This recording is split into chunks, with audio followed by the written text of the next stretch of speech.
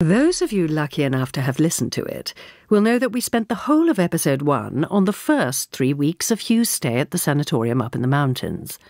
But buckle up, because the next 3 weeks are only going to take us 2 minutes. Good morning, Mr. Casthorpe. How are we today? Good morning, nurse. Because Hugh is spending them confined to bed, on doctor's orders. Good morning, Mr. Casthorpe. Morning, nurse.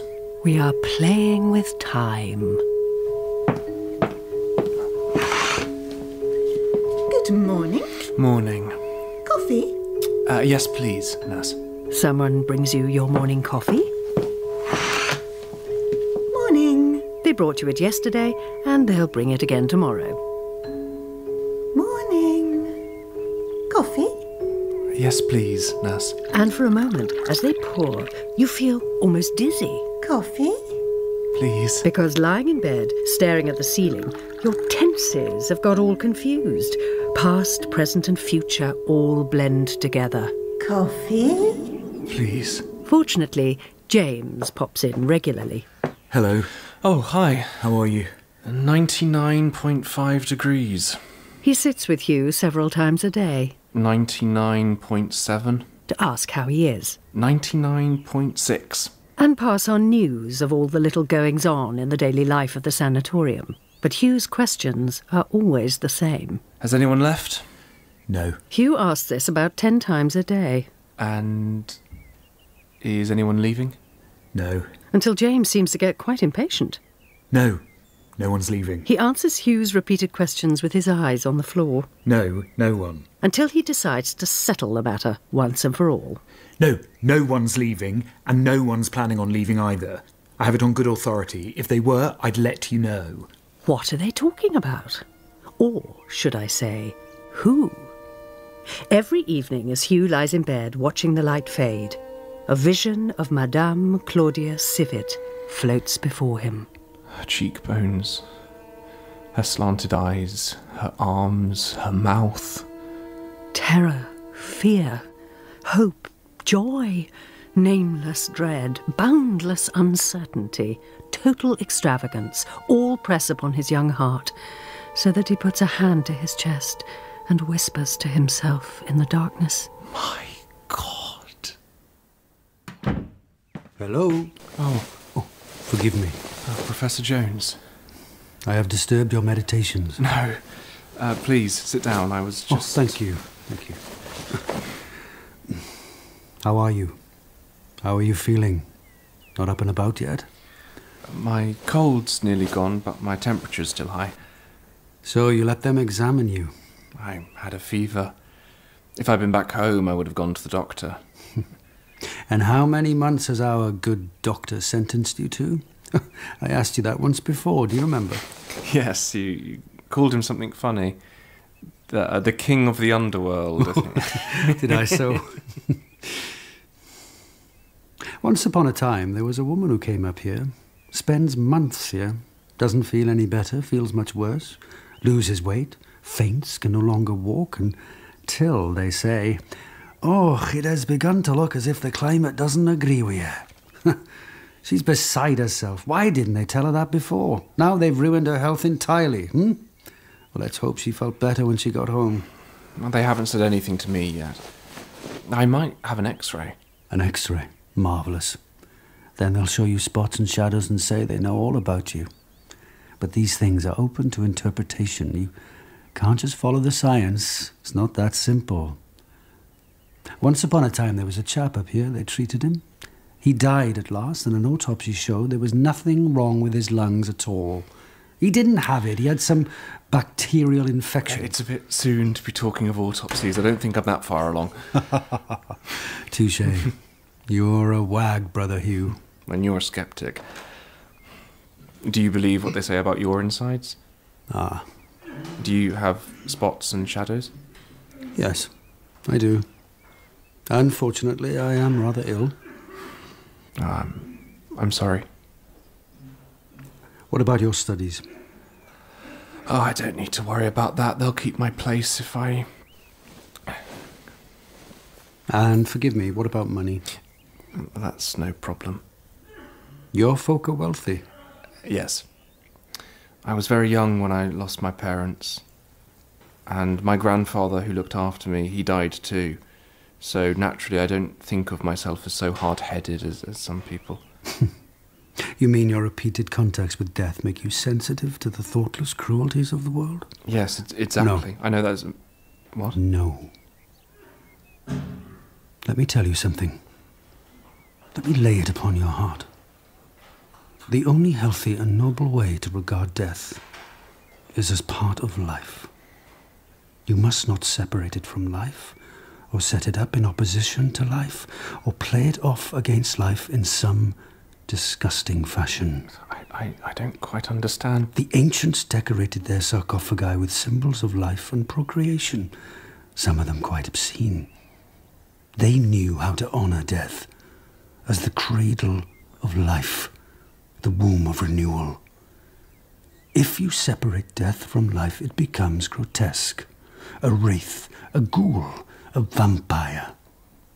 As an independent spiritual power, death is depraved. Its evil charms are strong, and they can cause the most abominable confusion in a susceptible mind. Don't sulk. I'm not. You think I'm lecturing you? You are lecturing me. Oh, you've got a visitor. I was just leaving. Oh, don't go. Professor Jones has been improving my mind. If only. Well, that's very kind. Well, that's what I said. He's been persuading me to think about going home. Very good.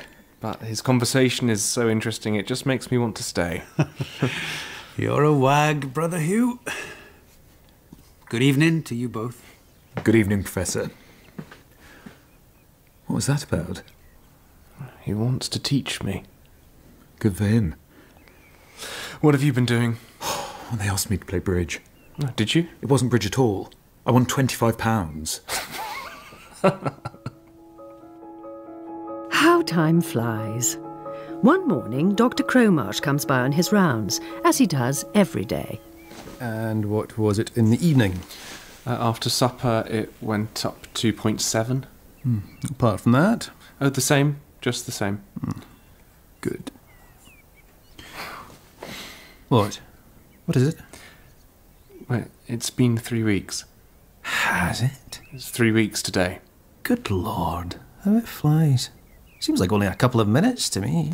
So, can I... Oh, aye, arise and walk, Mr. Casthorpe. Rejoin the throng, but dinna go mad, eh? Thank you. Oh, don't look at me like that. You think if you hadn't said anything, I'd just have left you lying there till doomsday? No. Well, the next step's to take a look at your interior with our X-ray specs. Yes. We'll do it as quick as you like. Tomorrow morning, yes? Yeah, thank you. That evening, Hugh resumes his place at the dinner table, accepts friendly greetings from his neighbours, and waits for the door to slam. In comes Madame Civet, slouching to her seat. But when she sits, she turns and looks straight at him, and smiles. My God. See? We've all missed you. Ah, Miss Robinson, how are you? No worse, thank you. Mr. Casthorpe, I have news for you. Yes? While the cat's away, I'm sorry? she's been entertaining. What? He's French, like her. He's staying down in the village. He takes tea with her every afternoon. Oh, you don't say. A young man? I haven't seen him, but they say young and handsome. Well, I never... And that's not all. You know she's been having her portrait painted. What? Didn't you know? Everyone knows. No. Posing for someone right here in our house. Who? Dr. Crowmarsh. He's been seeing her twice a day for an artistic examination. Oh. Well, everyone knows he dabbles. I presume it's not too artistic, you know. No. Life study. You know, naked. Do you think? Oh, that wouldn't be right, would it? No. Oh, well, you know. That night, when he goes to bed, Hugh's temperature has gone up to 99.9. Next morning, he and James are sitting in the waiting room outside the X-ray suite. James has agreed to keep him company, and it's just as well, because they are joined in due course by the next patient on the schedule. Oh, good morning. Oh, good morning, Madame Civet. Morning. She sits down. James gives Hugh a quick glance, picks up a magazine, and hides behind it. Hugh's face has gone red. Excuse me. Yes? Madame Claudia Civet is addressing her remarks exclusively to James, despite the fact that his face is still hidden behind his magazine. Do you mind me asking, for what time is your appointment? 1:30. I am 1:45, and a person just went in? A little while ago. They're running late. About 10 minutes, I think. That is not pleasant. No. We've been here 15 minutes. I see. Yes. Hugh's heart is pounding. He doesn't resent the fact that she is speaking only to James, because it seems to him that she is making it clear that she is aware of the circumstances.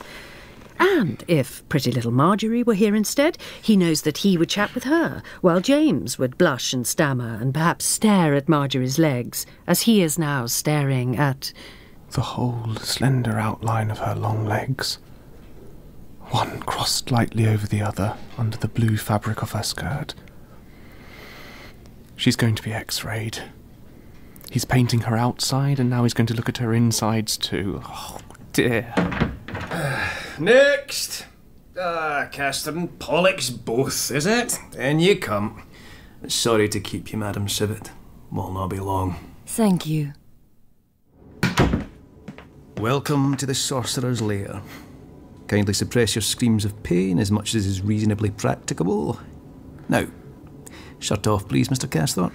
Oh, yes. Sorry. We have to keep it very dark in here so that the eye adjusts.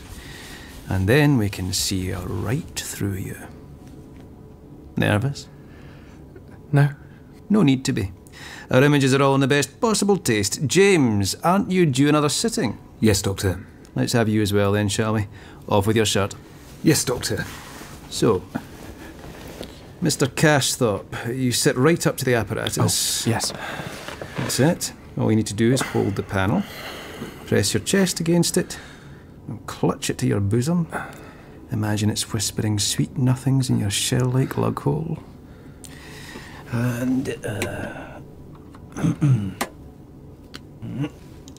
yeah, right. Okay, now, keep absolutely still.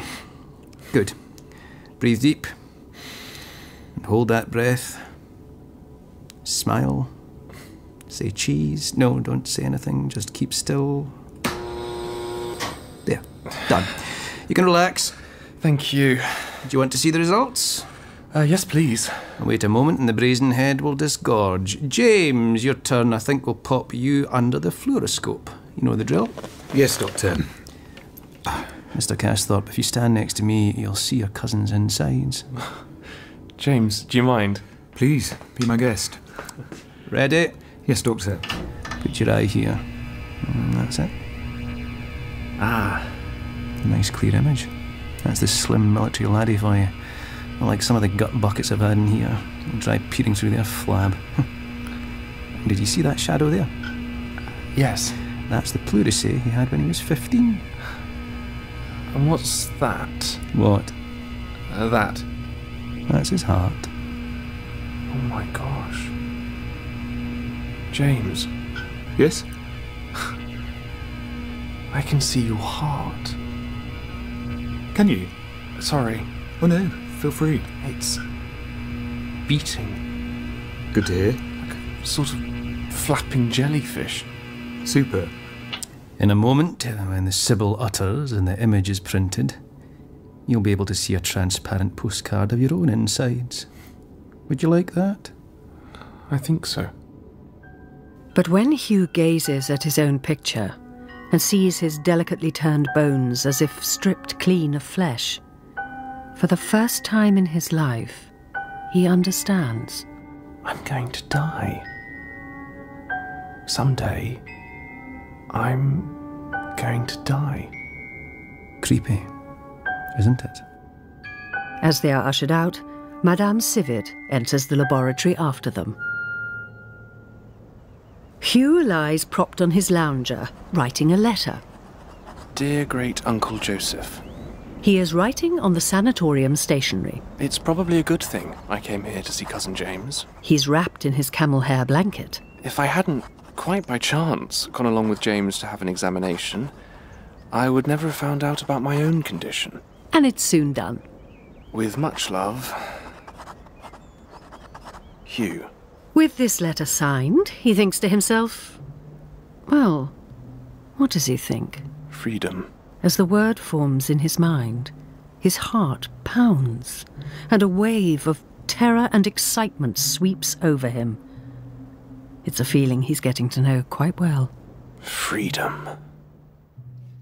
Hugh watches Claudia Civet. He watches her slinking in and letting the door slam, slouching in her chair, biting her nails. He's always hated people who bite their nails, but now he tries it himself, just to see what it's like. One day, coming into supper, he lets the door slam behind him. That felt... okay. He slouches in his chair. Puts much less strain on the abdominal muscles. It's evening, and the curtains have been drawn across the broad dining room windows, but there's a gap somewhere, and a shaft of the dazzling red sunset shines through it right onto Madame Civet's head, so that she unconsciously puts up her hand to shield her slanted eyes. From across the room, Hugh notices this and traces the ray of light to the gap in the curtains. He's got up without saying a word. What's he doing? He's working his way between the tables to the curtains. Excuse me. He's closing the gap. Madame Civet, feeling the sudden benefit, turns round and gives him a friendly nod of thanks. He responds with a bow, his heart pounding. And now he's going back to his place. Only one or two people have noticed. James stares down at his plate, but Miss Robinson catches her neighbour's eye, and they both suppress a giggle.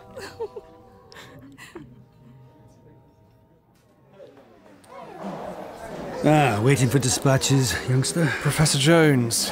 Yes, of course. Join the queue. It's Sunday, and on Sunday, mail is not delivered to the rooms, so everyone has to gather in the lobby after lunch if they want to pick up their letters and cards. My cousin's checking for us now. So I see. Hugh comes just for the chance to rub shoulders with the object of his desire. He stands around with a forlorn and passionate smile on his silly face, trying to catch Claudia Civet's eye in the crowd. How are you? How is your acclimatization progressing? Not brilliantly. I think I might have to get used to not getting used to it. Oh, nicely put. But of course, youth is capable of anything. You are staying with us, then? But just for the winter, until James is ready to leave. Just the winter?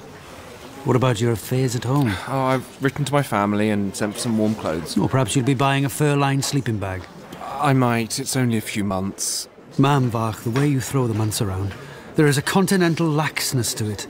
In France, they may order these things differently, but here, time is a gift of the gods, given to us so that we may use it in the service of human progress. Young man, do not linger too long on Circe's island. You're not Odysseus. If you're not careful, before you know it, you'll be down on all fours, grunting. Oh, really? So, what should I do? What I told you before. Leave?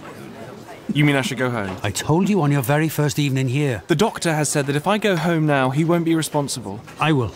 What? I will take full responsibility for sending you home. But you're not going, you're staying here. My illness is much worse than yours. Besides, I can work here. I am a man of letters. I can write here every day, and I do.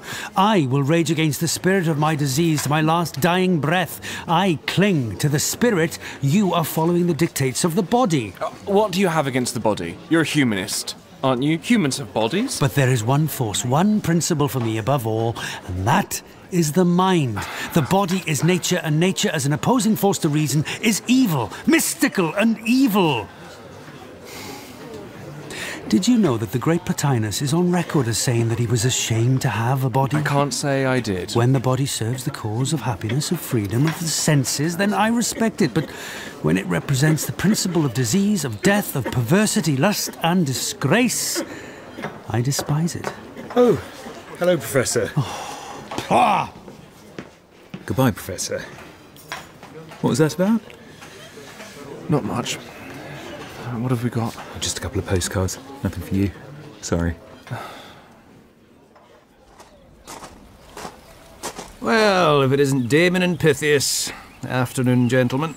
Good afternoon, Doctor. Damon and Pythias. Getting some vitamin D? Very good. Highly recommended. Oh, you paint, don't you, Doctor? What gives you that impression? Oh, I've heard a rumour. Is it true? After a fashion, yes. Landscapes? Landscapes, still lifes, animals. Well, I stop at nothing. Portraits? Yeah, now and again. Would you like to commission one? I'd love to see your work, wouldn't we? Oh, yes. Really? Yes. Of course. You can have a look now, if you like. I'll make you lads some coffee. Oh, we'd love that, wouldn't we, James? Absolutely. Oh, I know that face, don't I? You recognise her? It's, Madame Civet, isn't it? Yes. Ah. Yes, I see. It's Madame Civet. What do you think? Do you think it's a good likeness? Oh, Definitely. yes. Really good. Wonderful. Really good. The nose was quite tricky. And those eyes. God, those cheekbones. Do you know her? A little. Only the way one knows people here. I know all about her insides. Her blood pressure, her lymph circulation. But the surface is a different proposition. You ever notice the way she walks? No. She's a slinker. And her face is just like her walk. Interesting. You see the skin just here on the breast? Yes. Do you think it's lifelike? You're terribly. I don't think I've ever seen more lifelike skin than that. As I say, I know what goes on underneath. That helps. The sebaceous gland, lymph glands, blood vessels. Then the layer of fat, foundation of the gorgeous female form. And then, of course, what a man thinks and imagines, that has to go into the mix. Yes, that's so important. And it does help to see nature from another angle, from the medical point of view. Mm-hmm. Well, medical science is concerned with human beings, isn't it? Aye. And so is everything else. Law, theology, art, they're all concerned with human beings. It's amazing the way that every profession is grounded in the same form, the same idea of beauty. Intellect and beauty, science and art, they all blend together. Don't you think you should hang it opposite the window? The light's much better there. Shall we sit down? I'd love some coffee. Of course, it's brewed. Let me pour.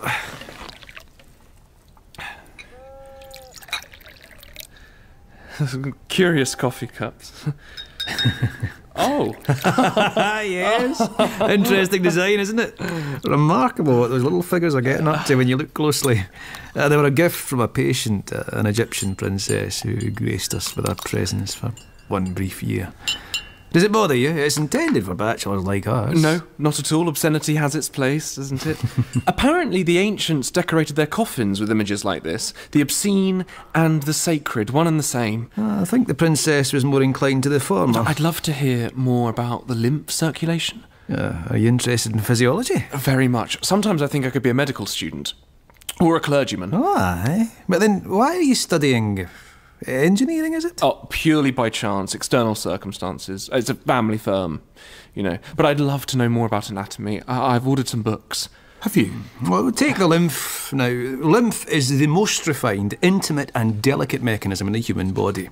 Breast milk is formed from the lymph, collected from the legs and the abdomen. Breast milk, lymph of the legs. It's so interesting. I could definitely have been a medical student. I wonder if the flesh, the human body.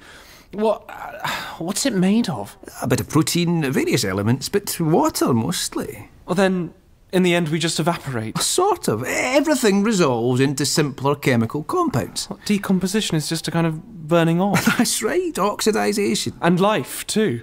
Life is oxidisation. The oxidisation of cell protein. Aye, that's where our animal warmth comes from. Some people have a bit too much. So, if you're interested in life, then it's death you're particularly interested in. There's a bit of a difference. Life means that the form is retained. Why? Why retain the form? Why? Delicious coffee, isn't it, Hugh?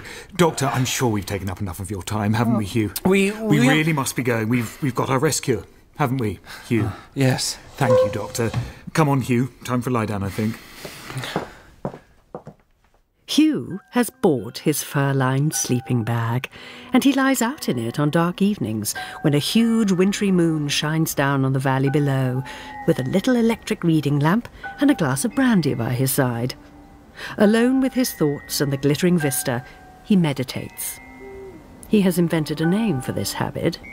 He calls it King of the Castle. Hugh plays at King of the Castle with a textbook propped on his stomach. He has been reading poetry, Shakespeare, Homer and Keats. But just now he's studying anatomy, physiology and biology, reading with burning interest about life and its sacred, impure mystery. What is life? It is warmth. It is not matter. It is not spirit. It is somewhere between the two. A bloated concoction of water, protein, salts and fats with its network of nerves, veins, arteries and lymph glands, takes shape, runs riot, achieves form, beauty, the quintessence of sensuality and desire. I'll have to think about that for a minute.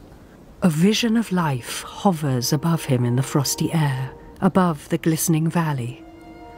A white body, leaning back, wrapped in an aura of its own vapours. Gazing down on him from under lowered lids, the eyes have a slanted look. The mouth pouts, smiling at him. What is life? What is life? Is it perhaps only an infectious disease of matter, a cancerous stimulation of the immaterial? Is life the first step towards evil, towards lust and death, just as disease in an organism is the intoxication, enhancement and crude accentuation of its own corporeality? His eyes pause at the bottom of the page. Looking out into the darkness, he marvels at this vision of life.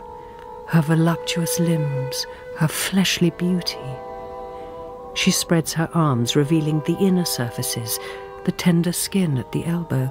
Hugh. She bends down over him. He senses her organic aroma. He feels a warm and tender embrace. Hugh. Yes. Melting with lust and dismay, he lays his hands on her cool upper arms and feels the moist pressure of her kiss on his young lips. Hugh. Yes. Got enough water. This looks lovely. Some more. Salt, please. Thank you. My neighbour has died. What? My neighbour down the hall, a businessman, ran some corporation. I heard him coughing when he first arrived, and he sounded pretty ill then. Do you mind? Trying to eat my chicken? But he's died. Didn't Nanny teach Mr. Rude any manners? We don't talk about that. We don't discuss it over roast lunch. But you can't pretend that you don't Shut up! There are people here in the same boat could go off any day. We don't talk about it. But you can't just ignore it. Of course we can. Button it. Hugh is outraged by this attitude and decides to rebel. He asks the nurse if he might pay his respects to the departed and persuades James to go with him. They are given permission to join the widow for a short while in her vigil at the bedside of the departed oligarch. It's very kind of you. Young people have such busy lives. Well, not at the moment. And we wanted to, didn't we? Yes. I lost both my parents when I was young. I'm no stranger to a deathbed, and after all, we are both ill. But I am sure you will recover. You both look so well. What do you do down in the world? Me? I'm at Cadet College. A soldier? Yes. You'll have to get used to the sight of death. Yes. Yes, I will. And you, Mr. Casthorpe? I was training to work in transport technology, but... I don't know how long I'll be staying here. This is a crucial time in my life, perhaps a turning point. And one can't know for sure. When James hears Hugh say this, he turns and stares at his cousin in silent horror. Fortunately, the widow doesn't notice. That was the right thing to do. She was pleased. There can be something dignified about death, can't there? Professor Jones wouldn't agree. Wouldn't he? We should do more of this. What? We are living right next door to people who are suffering, dying. We should show more concern. And so it is that Hugh and James become known in the sanatorium as Good Samaritans. How long is it since Hugh got off the train to join his cousin up here? It's been 7 whole months. Fancy that. We've come to the end of October. It's Halloween. The management has made a tremendous effort with the decorations. Pumpkin lanterns and flickering skull-shaped candles, fake cobwebs, streamers, rubber bats dangling over red-shaded lamps. Many of the patients are in fancy dress. Marjorie's mother orders the first bottle of champagne, and Marjorie does the honours. Mr. Casthorpe, may I pour you a glass? You may, and please call me Hugh. All right. What about you, James? Thank you very much. Many more bottles follow. Champagne cocktails are mixed, and Hugh drinks 1 or 2. Look at Stour's costume. White coat with black horizontal lines. What is that supposed to be? A thermometer! If you want me to take your temperature, all you have to do is pop me in your mouth. Oh, Professor, pull up a chair. Thank you. Have a champagne cocktail. Oh, no, not for me, thank you. Look, lad, do you see? What? Lilith. Who? Oh, you mean Madame Civet? Who's Lilith? Adam's first wife, before Eve. Adam was married twice. So the story goes.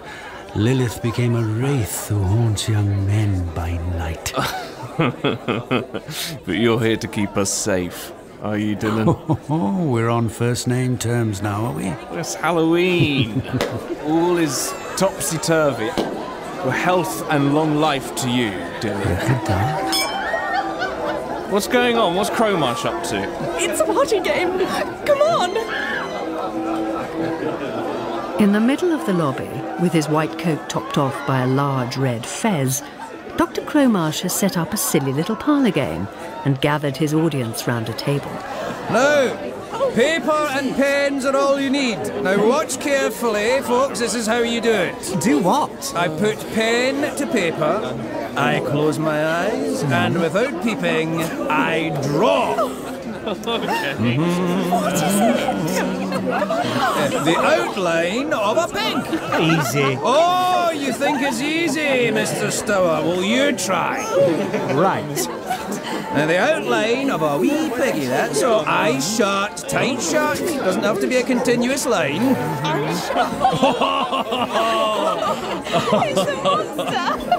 It's the eye on its tail. Not as easy as it looks, is it? I want another go. Oh, come on. Eat my glass. Oh, one at a time. Form a queue, please, ladies and gentlemen. No one has much luck. Perhaps because it's harder than it looks. Perhaps because by now they're all very drunk. Hugh blames his pencil. Rubbish! No, it doesn't count then. This pencil is rubbish. I want another go. Now, how can I draw with this stump of a pencil? I have to try again with a decent pencil. A proper one. Who's got a pencil? Does anyone have a spare pencil? Do you have a pencil, perhaps, Madame Civet? Me? Yes, you. Are you so desperate? Yes. I have a little silver pencil in my bag. Somewhere. Here it is. I knew you'd have one. Take care of it. Il est un peu fragile. It is propelling. You twist and out it comes. See? Ah, yes. Come on then. Where? Come and draw. But that game is over. Is it? People have lost interest. Look, they're drifting away. There's going to be dancing. And do you want to dance? Would you like to? Well, I'd do it if that's what you want. Not very gallant. Sorry, I didn't mean it like that. Then, shall we sit? It's quiet over here. If you like. You take the chaise long, I'll pull up this little chair. Very well.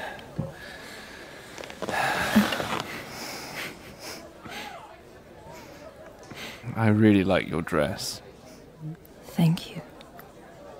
It's new, I think. You seem very familiar with the inside of my wardrobe. I'm right, though, aren't I?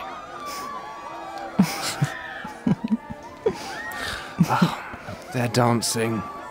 Would you like to? No, thank you. They will get in trouble. If Dr. Crowmarsh comes, he will send them all to bed. Why have you waited so long to speak? What good are words? In eternity, people won't speak at all. It'll be like drawing that little pig. You'll turn your head away and close your eyes. You are a curious little dreamer. And if we had spoken before, I wouldn't have been able to call you Claudia. What makes you think you can now? All things are permitted in my dream. I'm afraid you won't have such freedom for much longer. Why not? I'm leaving. No. You're joking. No. I'm perfectly serious. Well, when? Tomorrow. Where? Where will you... Far away. Back to France? Perhaps. For a while. You're cured? No, but the doctor says I may risk a little change of air.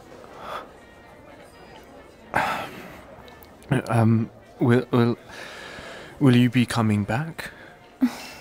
Perhaps. Sometime. I love my freedom more than anything.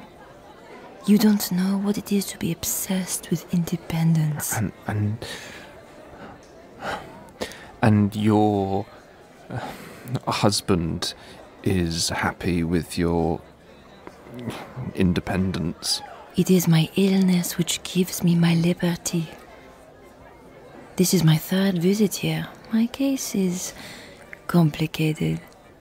I may return, but by then you will be far away. Do you think so?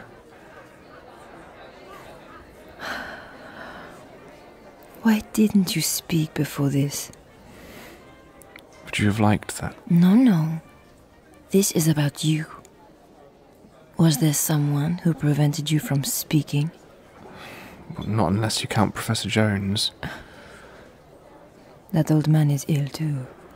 As ill as your cousin. It's true then, James is ill. He shouldn't go back to his soldiering. He might die.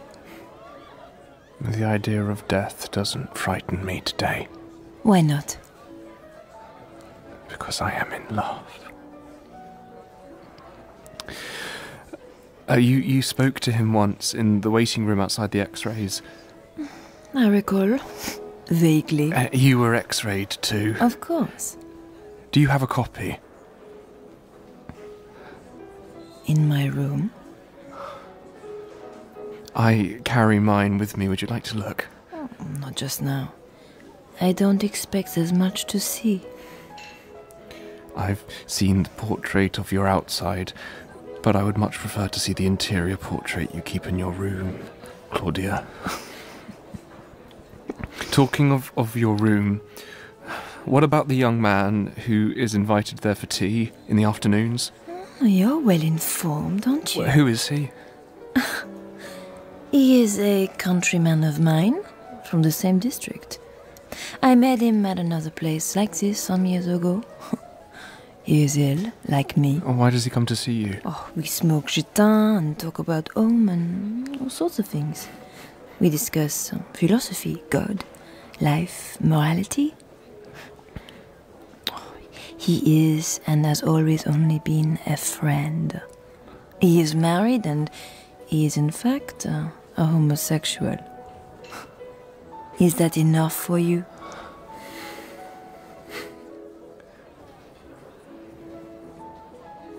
So, what discoveries have you made about morality? You really want to know? Yes, I do. Very well. Some think that morality lies in reason, discipline, good behavior. I would say just the opposite.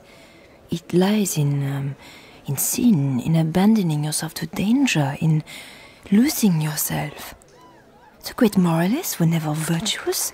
They were adventurers in evil, great sinners who teach us how to stoop to misery.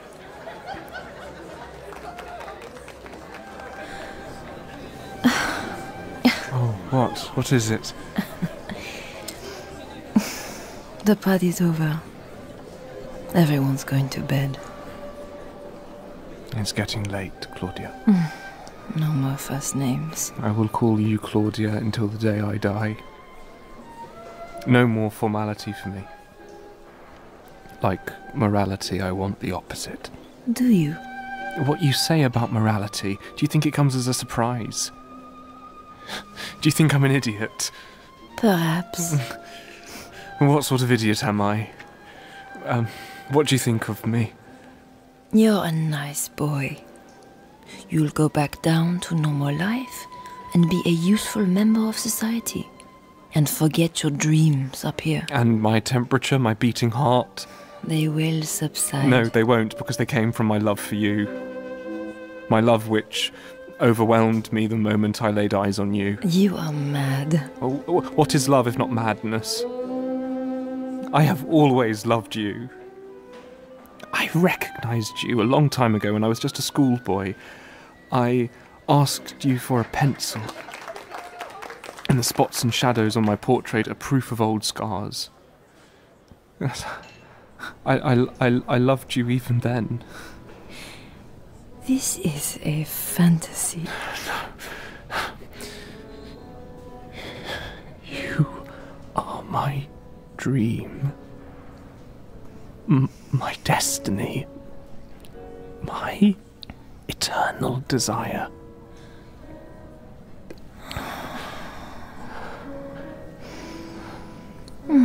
Poor little boy. Do you love me so much? The body, love, death, they are all the same. The body is sickness and depravity. It produces death. Both love and death are carnal, That is the source of their terror and their magic. Death is shameful, but it is also majestic, solemn, eternal, sacred, and the body and love of the body, that is shameful. We blush because we are ashamed, but at the same time, it is a miracle of form and beauty. The human form, a ravishing beauty made of organic matter, full of the feverish secret of life and decay. Consider the marvellous symmetry of the human body. The shoulders, the hips, the breasts, the network of veins and arteries, the sweet inner surfaces of the elbow and knee, a zone of caresses. Let me kiss the back of your knee, the inside of your thigh. You know how to talk to a girl, don't you? Claudia. You can let go of my hand. Party's over. You better take your temperature tonight. I predict a significant rise. By the way, Hugh. Yes? Don't forget to return my pencil. I think you know which is my room. Time for bed. 6 weeks have passed since Halloween.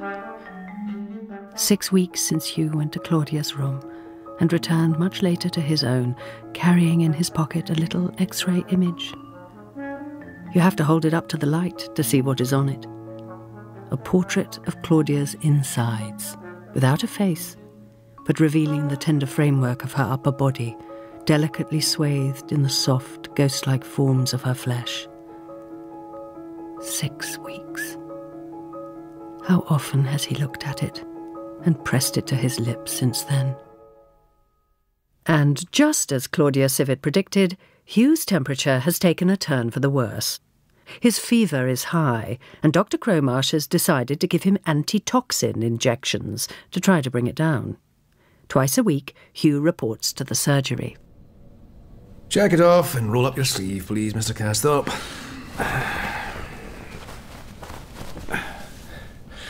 Which arm? Which one was it last time? Right. Then left, please.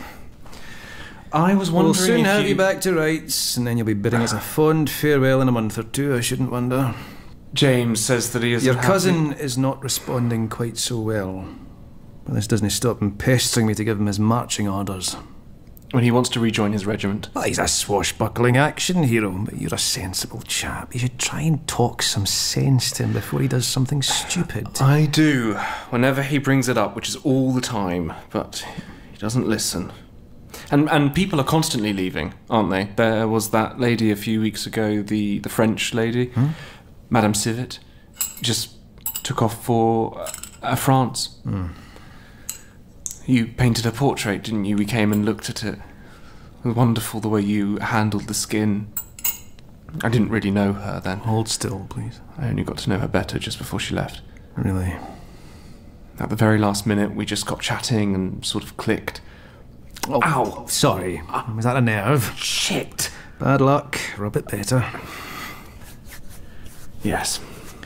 So, you got chatting. Yes, and then she had to go.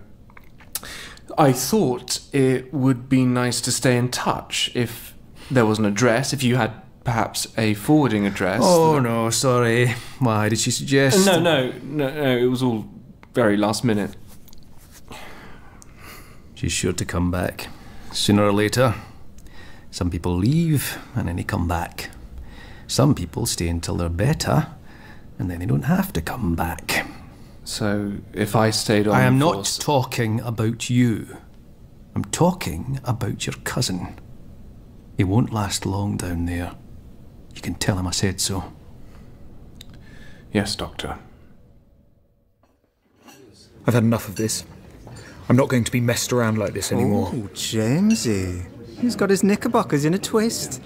You can't go swanning around when they've told you to isolate. Do you think I like it here? Do you think I go around saying boo to gooses, do you? You just have to be a good boy. I'm going home if it kills me. Hugh doesn't say anything. His conscience is bothering him. He knows that James knows about a certain incident at Halloween concerning a propelling pencil and Hugh's very late return to his room, but they never speak about it. Oh, you can smell spring, can't you? No. The snow's never going to melt. Of course, it feels like that up here. Down there, the seasons go round and it feels right. The rhythm of the cosmos, the natural order.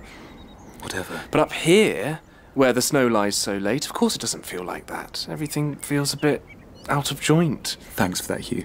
Thanks for getting that clear for us. So it just feels wrong, and so it puts you in a bad mood, but it will change. No, this is bullshit. The whole thing is bullshit. James. James slams off in a huff, and there are tears in his dark, gentle eyes. Poor Hugh turns pale with fright. Why is he so frightened? He could do it. He's man enough, he could go. But he is ill. He might die. Could he leave me alone up here? When I just came up to visit him, and now maybe he's going and leaving me up here on my own. Ridiculous. Horrible. If I stay behind up here on my own, then I'll be here forever because I'll never find my way down without him. Hugh and James are having their regular checkup together when it happens. Nearly with you, Mr. Casthorpe. Yes, Doctor. Just turn around, please, Mr. Simpson. Yes. Thank you. One last deep breath in and out, please. Thank you. So, Mr. Simpson, chin up. You're better than you were when you first arrived. Really?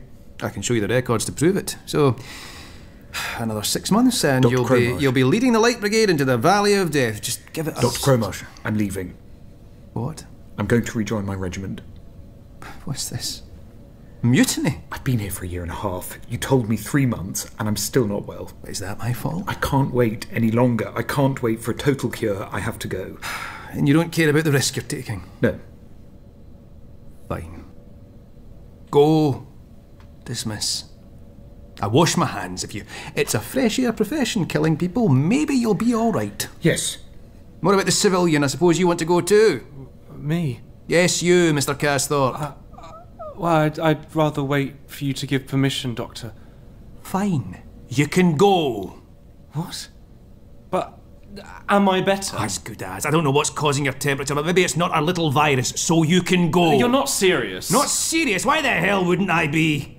What do you think this place is for? I'm a doctor, not a pimp, and if you think any different, you can go and take a flying one. Get your clothes on and get out of my sight. All commanding officers lose it now and then. You just have to let it wash over you. That was dreadful. He's upset about that business about Mary Knowlting and the man with the enormous moustache, obviously. I've never seen a doctor like that before. It had nothing to do with us. Did you see how he backed down when I stood up to him? I'm free to go. Hugh goes to lie down on his splendidly comfortable lounger, as is his now long-settled habit, and looks out from his balcony across the snowbound valley to the peaks, the summits, the mountain ridges, sparkling against the deep blue of the sky. He is alone with his thoughts again, playing his favourite game. King of the castle. His thoughts wander. And just now he's thinking... James. James is leaving. And will you go on living up here after he's gone? Or will you leave? No. Impossible. Why? Because things are different for me. I'm a civilian. James's duty is down there, but I have so much to think about. And I'm waiting for Claudia. I am thinking about so many things up here. You are king of the castle. Yes. And it makes you happy. Wildly happy. James? Yes? You'll never guess. What? I'm 102. That's as high as it's ever been. What are you? I don't know. I dropped my thermometer. I'm afraid it's broken. Hugh goes back to see Dr. Crowmarsh and states that he would rather wait until he is completely cured. The doctor accepts this. James says nothing. And anyway, he's busy packing, paying his bill, saying his farewells, and at last letting his cousin accompany him to the station. Here we are again. Yes. Pass your exams then and get your commission? I intend to. All aboard? I better. Have you got something sensational to read on the train? Hugh. What? What is it? What? Don't stay here forever. Come back. Come back soon. Hugh stands for a long time, long after the train has disappeared, his heart in turmoil. Then he turns and slowly makes his way back to the sanatorium.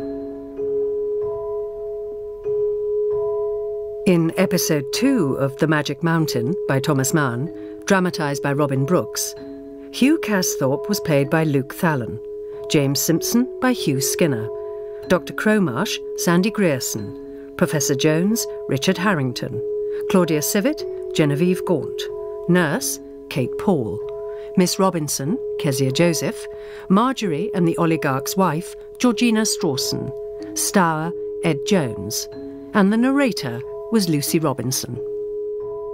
The Magic Mountain was produced and directed by Fiona McAlpine and was an Allegra production for BBC Radio 4.